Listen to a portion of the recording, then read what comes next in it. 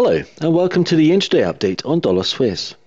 Dollar Swiss remains within an erratic decline, a declining wedge, to a conservative 10020 target.